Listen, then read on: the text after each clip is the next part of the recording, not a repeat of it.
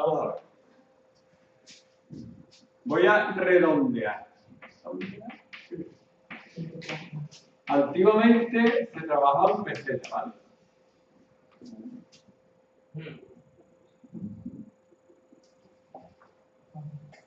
Entonces las pesetas valían menos que los euros, pero se podía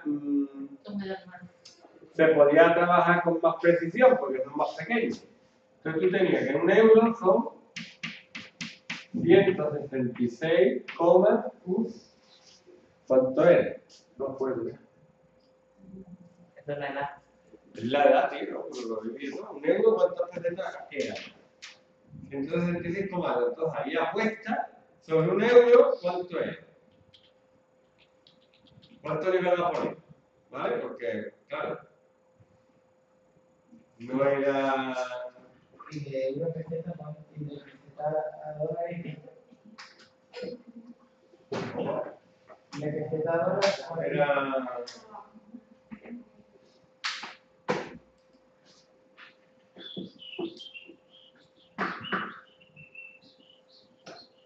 A ver.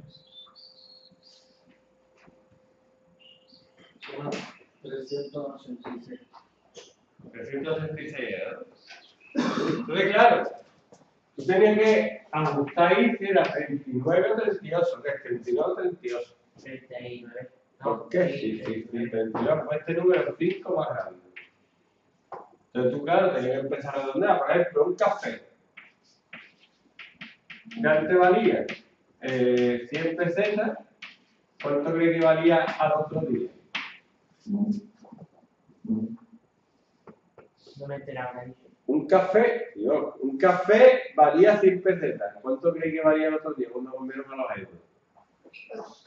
Un café vale 10 pesetas, un café ahora vale... Tendría que valer 60 céntimos, para que fuera lo mismo. ¿60 céntimos un café? Sí. Y ahora cuesta unos 20 o unos 30. Pues el día siguiente de un día valía 100 pesetas, el otro día valía un euro.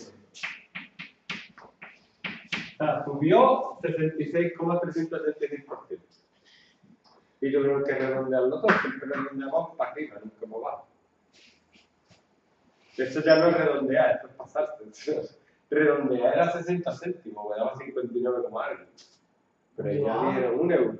Y una lata de Coca-Cola valía 100 pesetas. 100 pesetas eran 60 céntimos, todo en una lata ahora. Un euro. Casi nada. Como 40 céntimos te compras. Casi otra lata. Sí. Que no. Pues nada. O sea, con 1,20 te compraba 2 latas, ahora con euro te dan una lata. Pues tuvieron que redondear todas las cifras, todo redondear. Y mírame. Bueno, vamos a redondear, pero ya lo hicimos. Pero nos vamos a dejar que no lo haga el ordenador porque... ¿Por qué? Entonces yo tengo aquí... Voy a poner aquí el número y lo voy a redondear a las unidades, a las decenas y a las centenas.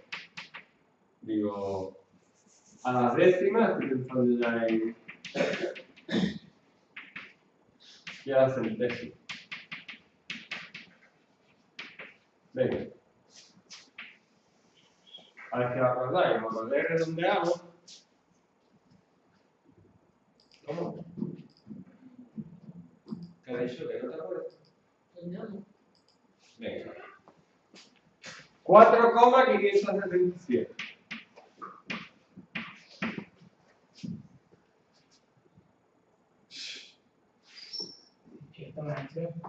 ¿Es de aquí o no? Sí. ¿De qué número estaba cerca? ¿Del 5 o del 4?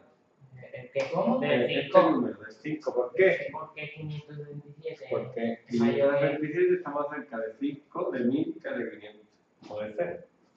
Esto es 5. ¿De qué número está más cerca? ¿De 4,5 o de 4,6? Es que el de 4,6. De 4,6, porque este número es más grande que 5. Entonces de suma 1. Entonces le suma 1. Parece que alguien se ha alterado. No entendí. Vamos a ver, tú tienes este número. Sí.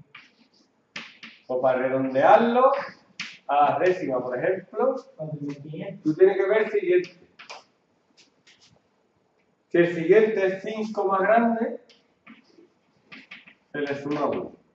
Y si es 0, 1, 2, 3, 4, se deja igual. Entonces, este número igual es 6. 5 más grande, pues se le suma 1 aquí. 4,6. Si es más grande que 5, se suma. Si es menor, pues se deja. Ajá. Y ahora, si quiero redondear a la centésima, este número que es más grande o menos. Más grande. Más grande, por el número es. Serían 57. Y ya está. Y ahora me copiáis las fórmulas de la libretita si queréis para hacerlo ustedes, porque luego me preguntáis. Y yo, ¿qué fórmula hay que usar para redondear? Pues igual. Redondear. ¿Qué celda quiero redondear? La A. 2. ¿Y cuántos puntos y coma? ¿Cuántos decimales quiero? Aquí 0 decimales.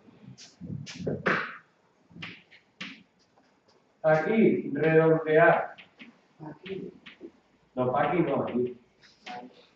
¿Qué celda? La A2, ¿cuántos decimales hay aquí? 3. 1. ¿Has hecho 2? Sí, aquí hay 3, pero yo creo que quede 1. Y aquí, redondear, ¿cuánto hay?